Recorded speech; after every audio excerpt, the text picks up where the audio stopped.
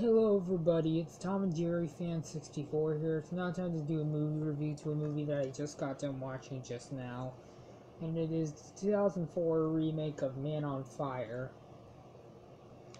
This is a 2004 movie directed by the late Tony Scott, and it stars Denzel Washington, and it also stars Dakota Fanning, Christopher Walken, Giancarlo Giannini, Radia Mitchell, Mark Anthony, Rachel Tigan, and Mickey Rourke.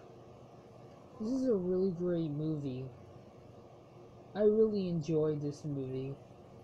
Probably Denzel Washington's best performance, in my personal opinion.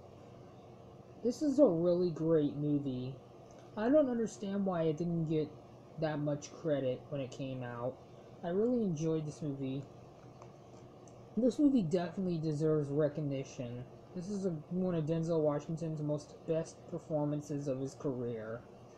Really great movie. So yeah, I'm gonna give this movie a 10 out of 10 stars. So that is it for my review to the 2004 remake of Man on Fire, which I do hope to get this movie on VHS.